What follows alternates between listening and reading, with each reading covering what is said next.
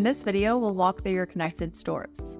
If you didn't connect your stores in the tutorial, you can connect it on the stores page. At the time of this recording, we have integrations with Shopify and Etsy. We also have a custom API integration for larger sellers and platforms. By the way, if you're only interested in wholesale, you can skip this step. First, we'll go through our Etsy store. You should see all your listings. You can move between physical and digital here. Physical describes physical prints and digital describes digital downloads. Underneath, you can click on different tabs, such as All Listings, All Variants Connected, where you can view how many and what products have all of their variants, such as sizes and frame colors, connected to Artelo. No Variants Connected, where you can view how many and what products have no variants connected to Artelo. Partially Connected, where you can view how many and which products have some variants connected and some disconnected. And Ignored, where you can view which products you've chosen to ignore and not connect to Artelo. If you have a long list of listings, you can search for one in the search bar, filter, or change the density. If you click Filter, you can type in the identifiers of the listings you want to find, such as the letters they start with, end with, or contain. When you're finished, you can remove it. Here I typed in Constellation. I got up everything that contains those letters. If I want to remove it, I can hit Remove All. Changing the density will make the display shorter or longer. And in the search bar, you can type in any keyword you're looking for. Underneath, you can see specifics about each listing. For example, in this listing, the green icon shows that 0 variants are connected to Artelo, 18 variants are not connected, and 0 variants are ignored. You can also view your listing price and status. The status refers to whether a listing is active or a draft on Etsy. If you want to display more products, you can increase the amount of rows displayed. Now onto digital downloads. The digital page contains all of your digital download listings.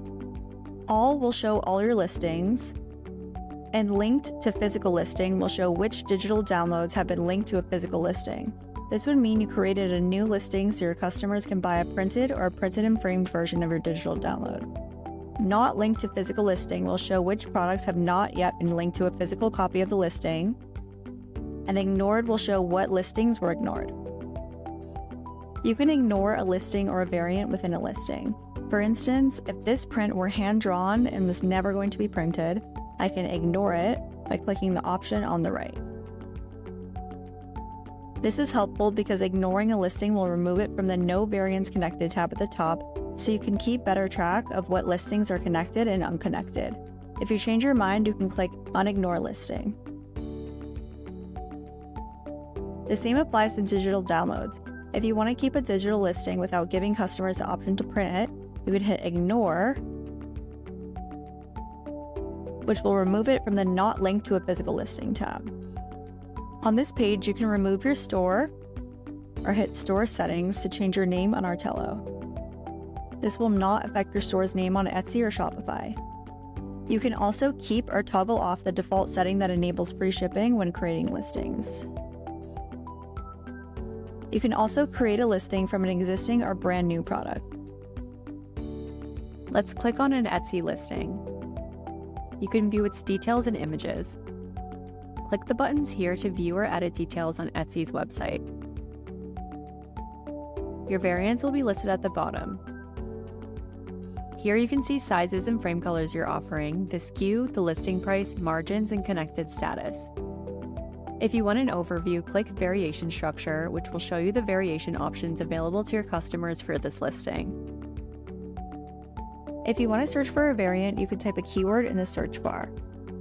Or you can filter your images, sizes, frames, SKUs, listing prices, or margins using any keyword.